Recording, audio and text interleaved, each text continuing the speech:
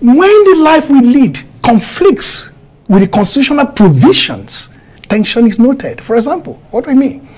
If an election is organized in a fraudulent manner and result declared not in concert with the expectations of make laws, but when there is a gulf between the laws you make and the way the laws are implemented, and that gulf becomes wide by the day, people could decide to seek self-help.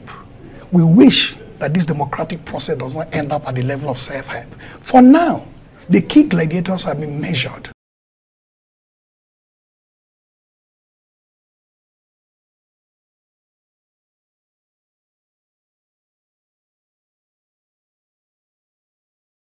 Is well restrained. With that, I mean, well restrained in spite of Datti's very tough words. That's why they're seeking the judicial process for adjudication. So for anybody, either in government or out of government, to talk about fascism or fascistic behavior or insurrectional behavior or treasonable behavior is sorely unbecoming and completely irresponsible at this stage. The country is hurting and people are hurting.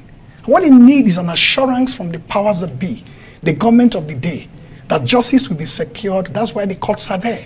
What they need from INEC is to pick itself up from the tattered dignity, of this broken life, and they begin to think about what could have happened if we had done things in a different form. When you cast aspersions on people, you do not know the consequences of those aspersions they cast on them. I speak with a sense of responsibility. In 2011, Lai Mohammed is part of APC.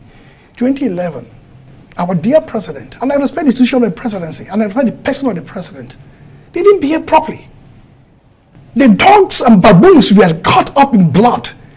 Hundreds of core members, youth corpers, young, vibrant boys and girls serving this for people like us who hold him in high esteem.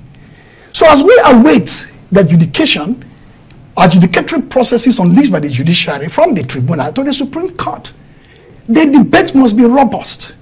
The engagement must be keen. Look at Paris. That's a doyen of European civilization. For months caught up in only cycles of violence and petitions and protests and marches. That's